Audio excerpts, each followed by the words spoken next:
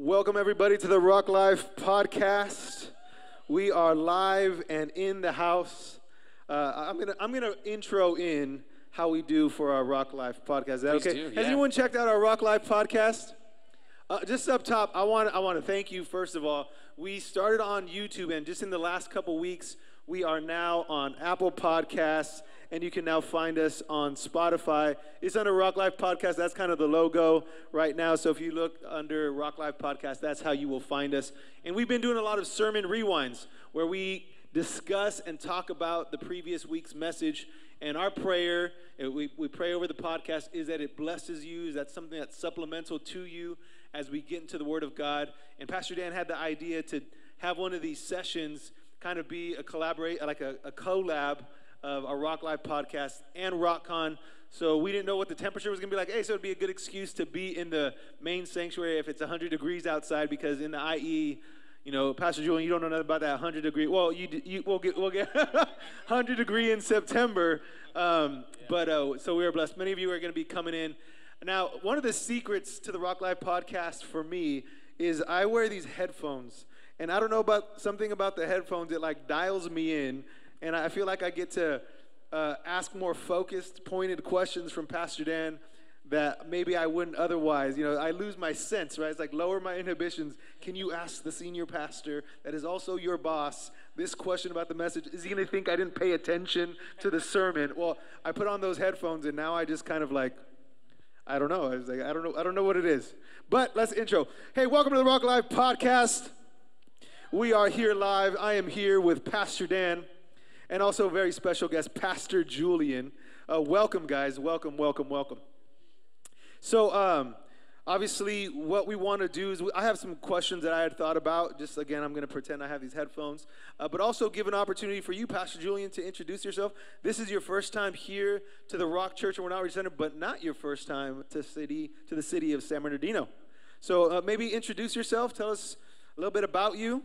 I know, that could be a long time, but just maybe a quick intro you're going to share in your message here in a moment, but maybe what you're not going to say there, or who cares if you duplicate yourself? Because we're on the podcast. We're on the, yeah. It's different. Yeah, it's different. Well, my name is Julian, and I'm born and raised in San Bernardino, California. Let's go. Used to hang out at the mall in Carousel Mall. You don't know nothing about that. R.I.P. And if you're really an OG, Century City Mall, if you're really an OG back in the day. So, so I'm born and raised from this area, lived in San Bernardino since I was 10, 11, and then moved over to Rialto, went to Frisbee, middle school. Oh, we got some. Somebody's cheering for Frisbee. I'm just happy you made it. I'm happy. God is good. You made it out of Frisbee Middle School. Praise God. And then Eisenhower High School, and then pursued, music and stuff, moved to L.A. many years later. Whole story. Yeah. Got married, 2 kids, and pastor a great church in L.A. called Oasis. Awesome. Pastor Dan, you are here on the hills in the middle of hosting an amazing conference. We want to thank you, Pastor, for putting your faith out and believing for this conference and hosting such an amazing time and amazing lineup of guests, not just speakers, guests to the house, and hopefully, I don't think any of them will be guests much longer. I feel like we're meeting some new family. Yeah, no, I think that one of the neat things about this conference in particular is that a lot of the guys, especially, Frank and Zaida, they've ministered here at the Rock. I've ministered there. Jeff Osborne's been here numerous times, and we're friends, you know what I mean? Like, we'll call each other up and talk about different things in life and things like that. And so we share life together with Jabin. He's ministered here at the Rock, and we've supported his church when they were first starting 6 years ago, and like we just saw in the last session, we're continuing to support as he gets into his building and that sort of a thing. So it's really family, and just one of the neat things about Pastor Julian and Oasis Church is that there is a family connection from our founders. So Pastors Jim and Deborah knew Philip and Holly, knew Oasis Church. Holly and Pastor Deborah would minister at the Color Conference in Australia every year. Just like every year, these massive women's events. And the two of them would preach. And we've had Philip and Holly here at the Rock. And I believe that they've had Jim and Deborah there at Oasis Church. And so it's neat to see second generation.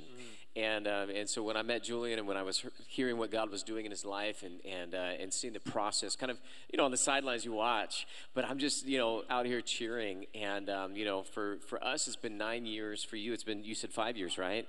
And so just to be on the sidelines watching you guys just kill it, man. I can't say it any other way. You guys are doing so good, and at least that's what we see. I know you're seeing everything else on the back end, but from our perspective, when I see a handoff like that, and when I see health of a church, and when I see a real pastor stepping up and stepping in, I mean, I rejoice because I know what it took for us to get here. I know the journey that we went on, and so even though it's your first time here, man, you're already family. You know what I mean? You're grafted in. It's that's just how it is. So we're blessed to have you here, and we're so grateful for you and grateful for Oasis Church in Los Angeles. Yeah. Well, we're about halfway through the conference thus far, and as we were sharing with the congregation, encouraging them to come, Pastor, you had mentioned and put on our hearts about what the power of a conference can be. There's those conference moments. So I wanted to ask both of you, maybe one of your favorite conference moments of conferences you've been to, spoke at, whatever it might be. What's a moment at a conference that maybe has marked you, that would encourage maybe some of the people here? Because anybody maybe gotten a word thus far already, but I just, something that marked you that would encourage us, like, oh yeah, I want some of that. I want to believe God for one of those life-changing moments that will mark me here at this conference this year. Can I say 2 moments? Yeah, of course. One of them, obviously, I'm here, but one of them was here when the young people went to the altar and got on their knees. I don't know if I've seen that anywhere, ever. I think that if you ask young people to raise their hand, they will, but I don't know if I've ever been anywhere where young people, that many, came to an altar to receive a touch from God. So that was crazy. That was crazy. The other one was several years ago. I wasn't in ministry, was just deciding to pursue God, and really had a weekend when I fell into some old habits. And then I went to a conference and felt like the call of God on my life was over because I'd fallen into some old habits. And some older gentleman walked up to me in the middle of the conference and said, he was in tears. And he said, I've never done this before, but the Lord told me to tell you his mercy is new every morning. And changed my life. Wow. And I cried in this man's arms for 30 minutes and never seen him since. But it was powerful. Wow, so amen. Those would be 2. Yeah, that's awesome. Amen. Yeah, I shared this with the church beforehand, but one of the moments that I had, I'm gonna share 2 as well. Yes. So just since we're sharing 2. That's the new rule, 2. I think it's worth the rule. 2. So, question. Rewind. Yeah. What are 2 moments? Yeah. There you go. There you go. That's the real question, right? That's what you should have asked us. Yep. No, I'll share one at another conference and one here, but I'm going to start reverse order. I've shared this with the church that I know that I am called to San Bernardino because I sat in a conference. And I heard the guy that was leading that conference at the time was talking about pastoring the few. Now, I was already a pastor. I was already leading. I was leading the young adults at the time here at the Rock. And I remember it sort of flipped my understanding of leadership structure upside down. Usually you think about the leaders at the top, and then you got people underneath them. And you can almost make this pyramid, right? To where the leader's at the top, and then everybody else is down underneath him. And if you're at the top, then you've got the leader. You're leading thousands, right? But he flipped that upside down, and he said, if you really will pastor the few, if you will really pour into just the people that you can, and even if it's not a lot, even if it's just a few, if you'll just pastor those people and love those people, and then empower those people to lead others, that really, when we think about the leaders, in the Old Testament of tens, of hundreds, and of thousands, we think about the leaders of tens. They must not be very good leaders because they can only handle 10 people. But the leaders of thousands, they've got to be the great ones because they're handling a bunch of people, right? But I don't believe that's what God is saying. God is saying the leader of tens is a leader of leaders. Then those tens are leading hundreds. Those hundreds are leading really the leaders of thousands are the ones who they can just say, hey, they told me to tell you this, right?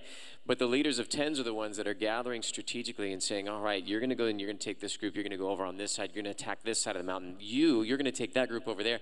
So the leader of tens is really at the top, but they're really at the bottom of that leadership structure, if you will. And I remember I had that understanding, and I realized, man, I got to pastor my home well. And in the church, if I will lead leaders, then those leaders will touch the multitudes of people. And we've expressed this at our staff table numerous times. After that session, I remember I just sat down and I told God, I said, God, I'll pastor the few. And I wept. And I could show you the seat in the stadium where we were meeting. And God spoke to me. He said, I've called you to love the people of San Bernardino. I've called you to pastor there. And so you cannot talk me out of San Bernardino. This is where God has called me, and I'm not going anywhere. Amen. But I heard that at a conference.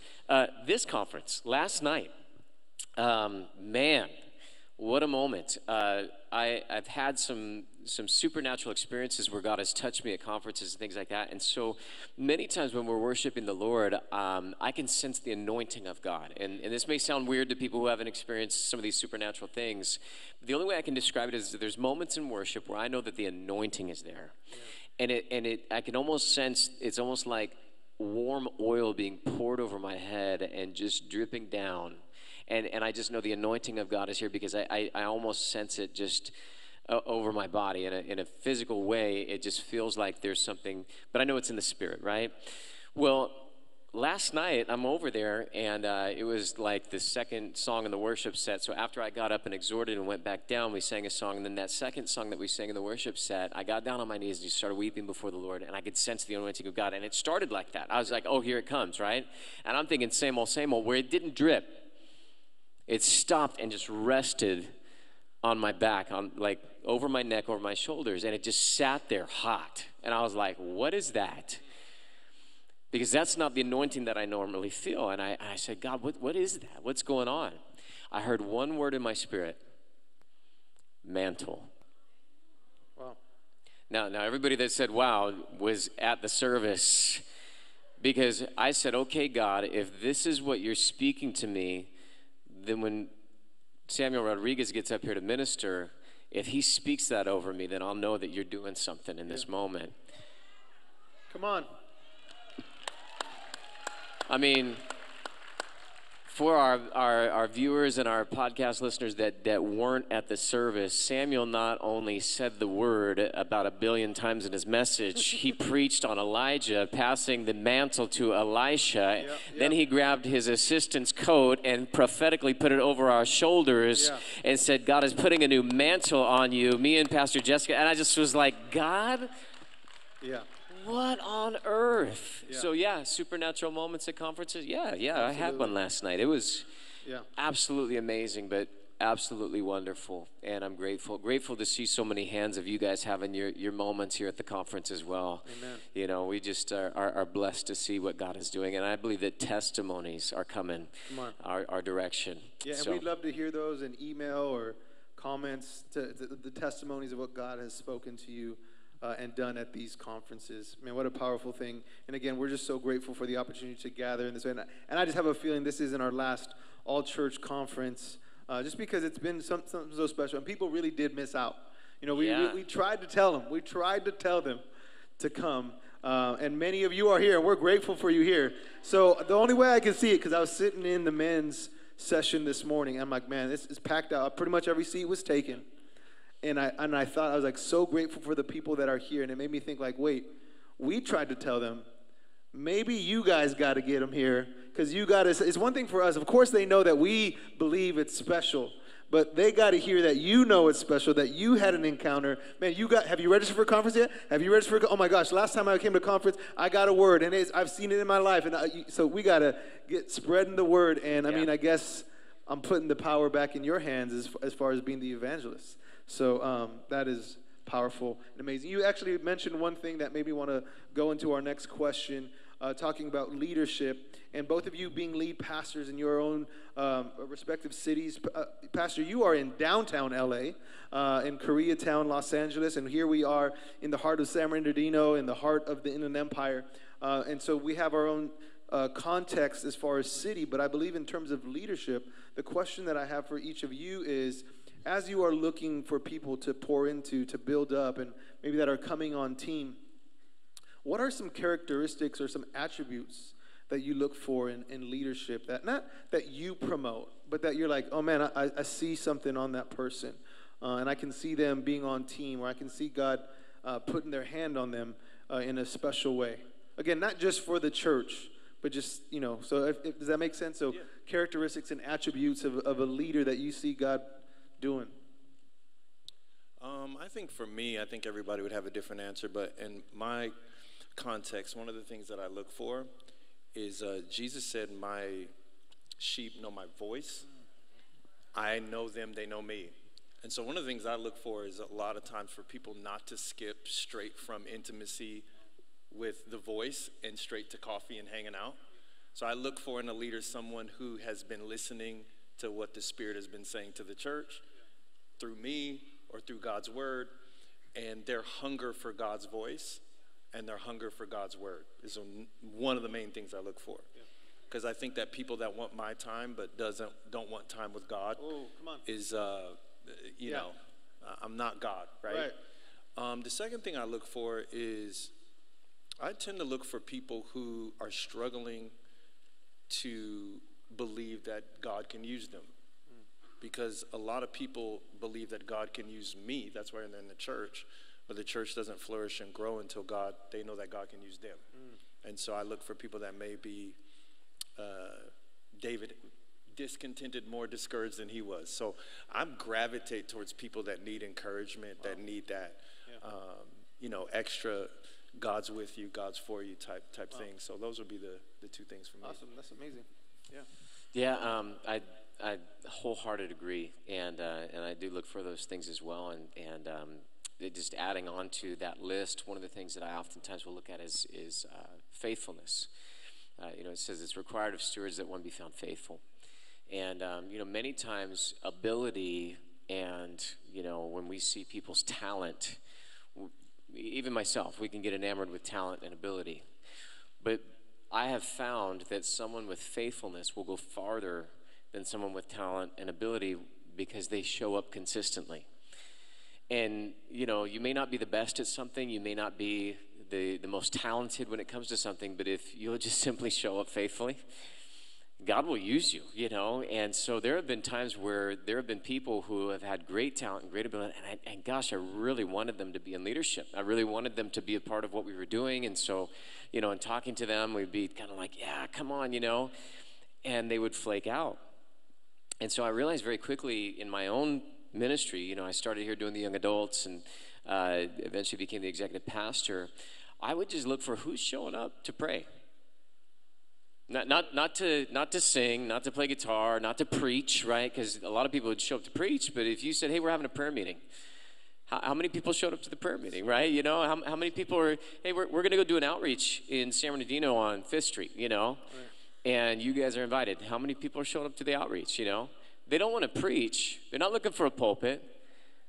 They're looking for a person to help. And they're just faithful. They're showing up, right? And I think that's where, the apostle said, find faithful men. Full of the Holy Spirit and wisdom, who are able to do this work, right? They found table waiters. What did God do with two of those table waiters? One of them was Philip the evangelist. Right. That when we teach on evangelism, who do we point to? Right. Philip, right? That God used to start a revival in Samaria, that sent him out to the desert to speak to the eunuch who went back, and all of Ethiopia basically became a Christian nation because of his influence. And then was one of the few people in the Bible that just beamed me up, Jesus. He was here, and then he's over here in Azotus, and I mean, it's just this amazing, that guy was a table waiter. He showed up faithful with a towel over his arm. And served the food to the Greek widows who were being overlooked. What about the other one that we want to point out? That was a guy who became the first martyr of the Christian church. That's Stephen. Do you know that before Stephen was martyred, the Bible says that miracles were done by Stephen? This table waiter was performing miracles. I believe because he was faithful and he showed up, because his heart was for God and his heart was for the people, that when he was serving these Greek widows and they're going, oh, thank you so much. It's been so hard. I've had, this back pain that it's been hard for me to get up. And so thank you for bringing that food to me. Oh, your back's hurting? Let me pray for you. And all of a sudden God heals that widow. And then someone else says, well, hey, if they got healed, can you pray for my foot? Because I haven't been able to walk and now he's praying for the foot. And then someone else, well, hey, you need to come over to my family. My family can't get here. They're all sick. Can you come to the house? And all of a sudden, here's God raising this man up. And then he preaches this scathing rebuke sermon to all of the leaders. They rush him out of the city. And what does he have? He has a vision of Jesus Christ, not seated at the right hand of God. Because according to the work of redemption, Jesus was seated. But when it came to being on behalf of his faithful servant, what did Jesus do? He stood at the right hand of the Father when Philip was being martyred. Wow. Yeah. All because he was faithful. Yeah. Well, what I heard both of you guys say without directly saying the words was that you are looking for people that serve. Pretty much. Remember, the question was about leaders. What do you look for in leaders? And you said servanthood. Servants. So it's almost like servanthood is leadership. It's almost like Jesus said something about that, right? Where I came not to be served, but to serve. Right. And so I think that's an amazing part of, again, looking at the gifts, looking at talents, looking at things that are shiny, and people's ambition towards maybe those shiny things or gifted things or the platform. Oh, yeah, I want to serve God from right there. Or I want to serve God in a place that it can see me. I know I have this gift of leadership. I can be in front of people. People listen to me. People like me. I'm likable. Great. Serve. Yeah. Right. And so without saying it, you guys look for people who are serving. Absolutely. I think there's a story of one of the great men of God came over, I think from the United States to England, I think it was. I might be getting this story mixed up. I'd have to research it out. But there was a man of God, very successful in the ministry, could preach, that sort of a thing, and went to, I can't remember if it was the Salvation Army with William Booth, but he saw pride in the guy and said, you know what, I'm going to humble this guy. And so he told him, I want you to go and I want you to shine all the shoes of the guys. Go black their boots, go shine them up, right? And so this guy was like, I'll shine those boots better than anyone else. It was just really, really a big thing. But while he was down there serving, he said, I'll do this for you, Lord Jesus. And his heart started to turn. His heart started to change, and he softened and was able to be used even greater capacity. But all because of that servant attitude. We don't come into the kingdom proud. God resists the proud. But God gives grace to the humble. And that's where, if anyone endeavors to be a leader, that's okay. The Bible does say anybody who aspires to a position of leadership, it desires a good thing. Mm-hmm. But how do we get there? Well, we know that in the Christian world, the way up is down, and the way down is up. Right? It's a backwards kingdom from what the world system is. So if you want to be exalted, well, then you better humble yourself. But if you exalt yourself, you will be humbled. Yeah. No, that's awesome. I think those are some, because not everyone is like, how do I become a leader? Right. But the fact is that we're following Jesus, and that's our founding pastor, Pastor Jim, wrote the book on fellowship. In our following Jesus, we are actually leading. Right. People are going to see us. We are living a life. By living a life as a follower, we are leading. Right. Does that make sense? Because people are watching because of the things that we get to do as followers and disciples of Jesus, which I think is such a privilege and honor in that same way. I want to change our question here. We were discussing some of the things that we see overall in church and some amazing ministries that you guys have been in relationship and worked with, and talking to other pastors and leaders. And Pastor Julian, you mentioned something that there's a lot of that can be said negatively about the church as a whole and in ministries and leaders, and there's a lot of talk about ministers falling. And Pastor Brian talked about this in a recent message where he had said that there's for every message or news article that you see about a pastor that's fallen, there's thousands that aren't written. Right. So that being said, what are you hopeful about moving forward as God is, and Pastor Jabin said it this morning, as God is doing something in the earth? What do you hope for in your respective cities and in Southern California, in our nation? What are some things that give you hope moving forward as pastor, as people who lead Jesus followers to follow Jesus? I think I'm really hopeful about what God's doing in the next generation. Yeah. You know, the people coming up behind us, and I'm seeing God move in powerful ways. I think that you can look at the world with like a negative lens, and if you're looking for something crazy, you'll find it. Yeah. If you're looking for something bad, you'll find it. If you're looking for something holy, you'll find it. The Bible says that if you look for God, you will find him. Those who seek me will be found by me. So for me, I think back to what Pastor Dan was saying, I think if you go back to Stephen, you know, he said he saw Jesus in the middle of his stoning. How hard would it have been to see Jesus as you're getting hit with rocks? And so for me, I think that's the true thing that I'm seeing that I'm most excited about, is it feels like sometimes we can only see Christ when things are going well.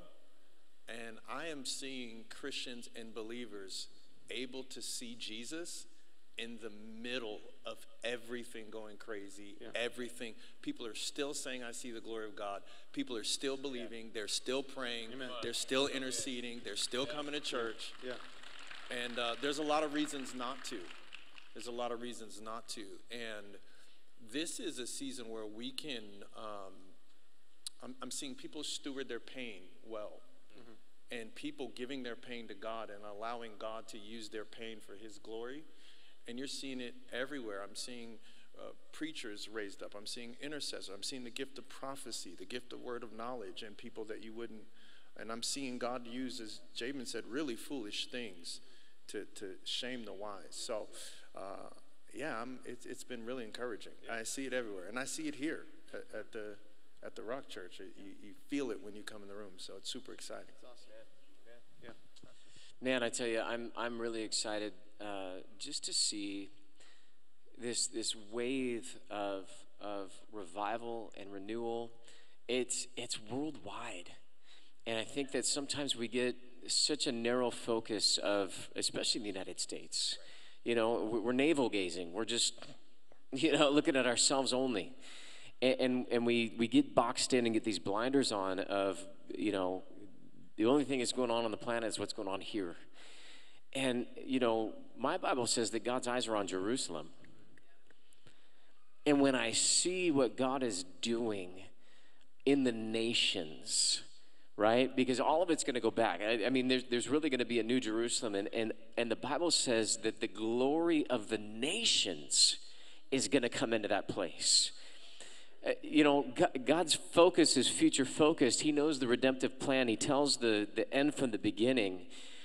And for me to see the time and the space that we're living in, the spiritual climate, to see the signs and to see the things that were written beforehand, and to know, Pastor Frank this morning was talking about it to the men. He was saying it's going to get darker. It's been prophesied. In the middle of that, we need to be with Jesus, Those things, to see people when they get it, when people start to catch that, hey, doesn't matter what happens. Doesn't matter how dark it gets. There is a remnant of God's people that in these end times, in these last days, is going to be out there being the witness and the testimony. And we know that there's coming a harvest, because the Bible says that there will be the former rains and the latter rains that are given. And it says that the reaper is going to catch up with the sower. That means that there's going to be such a harvest that the people that are planting seeds and the guy that's coming behind them to reap the fruit of that harvest, he's going to be like, hurry up, because I'm about ready to outpace you here, And I think about this time, just random floaty thought. We didn't start with something fun, Pastor. Usually we start with something fun. We usually have some kind of a banter. We've got some little. So I'll put some fun in here. We'll interject it in the middle this time. But I remember I was working construction and I was working painting, and I had a friend who had discipled me. He was essentially my SPT. His name is Tom. A wonderful man of God. He helped out with the youth here at the Rock, and but when I got saved, he was my SPT, if you will. He wasn't called that at the time, and it was a different church. But Tom told me, he said, "Okay, Dan, I want you to cut in." Okay, so that's where you cut, painting close to the corners of the lines, right? He says, "You cut in," and he goes, "I'm going to roll, with the big pole and the roller," and he goes, "Don't let me catch up to you." Well, sure enough, don't you know, I'm up there trying to be all perfect and pristine with my lines, and he's like, Dan, I'm catching up to you, hurry up. And so I'm like, oh, shoot, and so I'm jumping down the ladder, pushing it over and going further, and I'm catching up to you, better hurry up, And that's almost what I picture with the sower and the reaper. It's like, hey, you better hurry up because I'm catching up to you. You better go tell someone else about Jesus because I'm coming behind you because we're going to snatch him up. Like it's just going to be so much. And that excites me that in the midst of all this darkness and everything that the devil would love to elevate himself and make people, get so concerned about the end times. I used to shudder at the thought. I used to think, God, I don't want you to come back in my time. And I know that's very selfish, but being very transparent, I wanted to raise my kids. I wanted to, raise my grandkids. And somewhere down the future, Lord, you can come back, but don't do it when I'm here. And I had to cross over my thinking that if the Lord comes back in my day, it's not a bad thing. That I don't have to fear the end. No matter how bad it looks or what the things that I don't understand in Revelation and Daniel and Matthew, those end times things that we all go, oh, you know what, it's going to be so bad. And we've watched the movies and read the books and all that kind of stuff that it seems so bad. And yet, there's going to be something that when I look in the Bible and I see the end time harvest, when I see the witness, when I see the great army coming with the Lamb, oh man, I get excited about that. And so, seeing this groundswell and this wave of revival starting, and it's already here. I mean, 30,000 baptisms this past year, and California will be baptized. California will be saved. We've been a part of these events and different things, but just to see all of the young people at our altars every week, and I don't know if you're experiencing this as well. It's just like, man, I'm looking around and I'm like, this is a whole new church. We've got our fixtures. We've got the people that have been here forever and ever, amen. And, we'll bury them in the courtyard. But, I mean, there's like a whole lot of new people that, I'm just like, man, look at all these new faces. Look, I don't know this church. And so I find myself preaching the basics again. I find myself preaching faith again. We just did Your World series. Part of the reason why we did that is because we had to teach marriage and family and finances and those foundational things that we know. But, my goodness, these guys that are getting saved, they don't know. And so it just really, man, what an exciting time to live in. That's amazing. Man, well, that's all the questions that I had, but I want us to do a closing thought. And, our podcast is a sermon recap. So maybe in your closing thought, it could be kind of a nutshell or a recap of what you're experiencing or seeing. Again, that would encourage us about this conference, something that some of the takeaways. Again, I know we talked about some of those precious moments, but even just the takeaways of what we're charged up in. And you've been here just one session, but you shared about the impact I was so blessed hearing how God's blessed you in that. So maybe you can share some of that as we close with a thought. I think for me, when I come into places like this, one of the things about being a lead pastor that has been really difficult is finding places where I can meet with God. And I'm not talking about at home. I'm talking about when I go to church, I'm there to help people meet with God, so it's challenging. And then there's a lot of places to go, and everybody's talking about church growth and church leadership, and I think that leadership is often used more than God's presence, God's power, surrendering to the Holy Spirit. It's like leadership has replaced obedience in some ways. Wow. And even sacrifice. And so I had this realization a few years ago where I'm thankful for the church we have, the resources that we have, the influence that we have. But I really needed a touch from God, and I didn't know where to go. I mean, if I needed finance strategy, I have plenty of places to go. If I needed to figure out how to do connect groups better, plenty of places to go. And I needed a touch from God, and I wasn't sure where to go. And what I'm hoping that people get from participating, not just here, but the conference, is that there would be just such a spirit of honor for what's happening here. Because I do think that the Bible says Jesus could not do many miracles in his hometown because there was not honor. Not that he wouldn't, he was restricted. And I'm just praying for a revelation of what's happening here.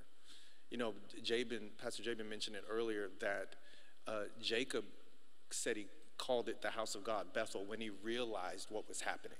So before it was just a nap on a rock. He realized what was happening. And I think, I'm not trying to be, hyper prophetic, but I do think the church is called the Rock. And what's in my spirit is that I don't want anybody here sleeping on the rock. Come on.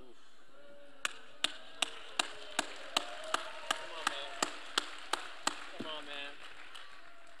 on, man. And being sleepy when there's transactions. Why did he call it the church? He didn't call it the church because it's 30 minutes of worship. He didn't call it the church because there was a word.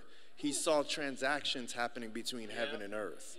And all of a sudden, a man who was asleep on the rock became the house of the Lord. So I believe there are 1,000 people at least in this movement that are asleep on the rock.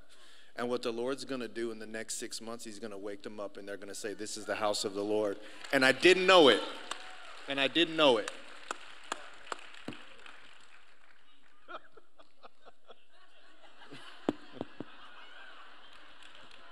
I mean, you asked. That's what and I didn't know it. Asleep on the rock, I didn't know it. Wow.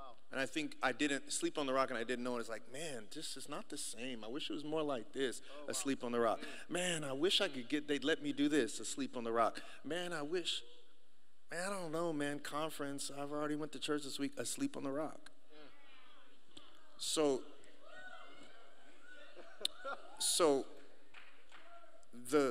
when you have resources, the temptation will be to increase the promotion, but the Lord is increasing the transactions. And even the person sleeping on the rock will be like, see the transaction between heaven and earth. And like, this is not just a napping place. This is the house of the Lord, and I didn't know it. In Jesus' name. And I'm sorry, I know you got to go. But I will say this. And I don't want to bring it up early because I don't want to start crying. Pastor Samuel Rodriguez has been to our church before.